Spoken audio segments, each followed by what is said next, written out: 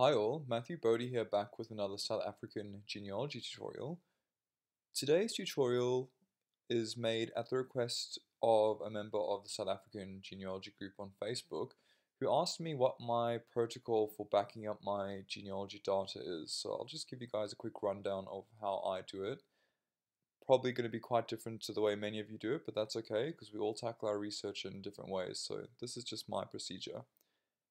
So I actually prefer to do all my family tree building, media adding, source citations online. And as I said, that's probably contrary to the way a lot of you prefer, but that's okay. So as you can see, I've just been adding some documents, some family photos to my tree. So what I'll do every day, once I've finished my genealogy for the day, is I'll go into my family tree building desktop software of choice, which for me is Family Tree Maker. And I'll open my tree there. And because I'm finished for the day, I'll just sync it.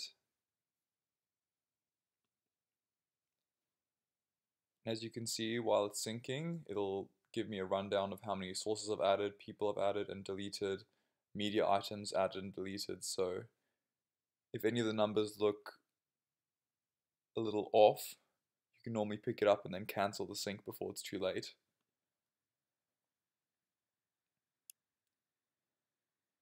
Alright, so once that's done, my next step is to always go into my designated media folder. So for any of you who have a desktop family tree software, when you set it up, you would have specified a folder on your desktop or on your computer where you'd like all your media items to sync to. So for me, I called that folder the Bodhi Radameyer family tree. So it's just my dad's surname, my mom's maiden name. So it's just easy for me to identify. So as you can see, I've added a few photos. So instead of just having a copy saved on my computer, for all my recent media items, I'll straight away take them and add them to a folder of a similar name in Google Drive.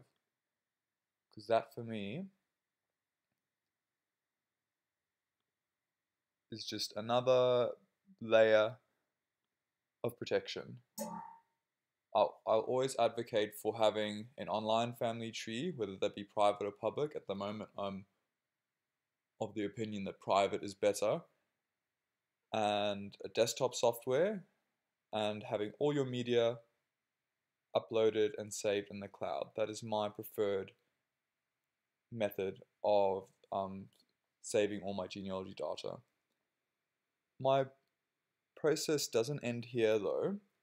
This is my daily routine, but what I'll do once a month as well is I'll go into my family tree and I'll export my latest GEDCOM because I've put a lot of effort into adding people, adding sources or whatever, and say if for whatever reason Ancestry one day is hacked and my entire family tree is deleted, I want a copy of my GEDCOM as it was at the time that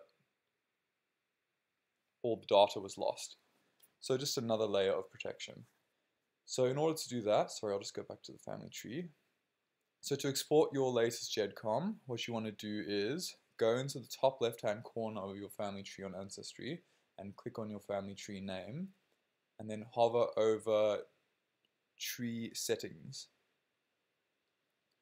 And then under Tree Settings, go to the very bottom and go Export Tree.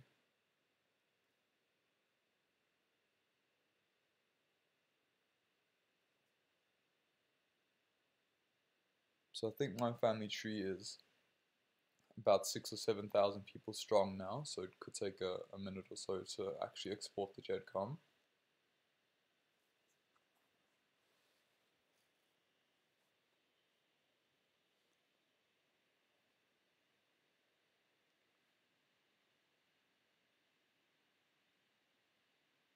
Alright, so it's generated the file, so now we just have to download it.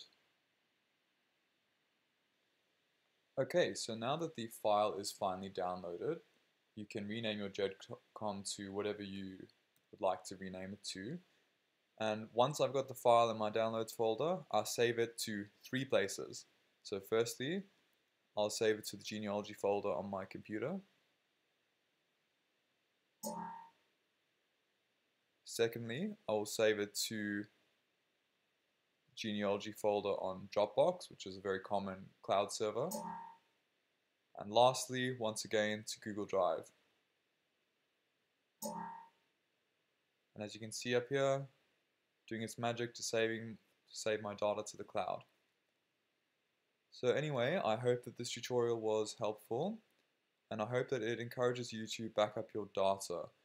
I'll always be an advocate for having a copy online, on your desktop, and in the cloud, because it just protects you from all those unforeseen events. Anyway, I hope that this was helpful, and have a great day. Bye.